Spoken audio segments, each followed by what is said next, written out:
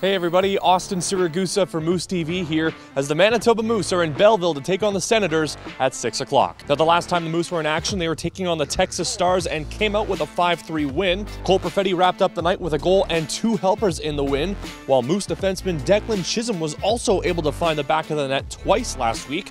It was also his second 2-goal game of the season. And Austin Pagansky, he's currently on a 6-game point streak. He has 2 goals and 9 helpers. That's good for 11 points in 11 games. Now, it was also a big week for the Moose off the ice as they named their 11th captain in franchise history. For more on Moose captain Jimmy Olney, let's send it over to Belleville and Moose play-by-play announcer Daniel Fink.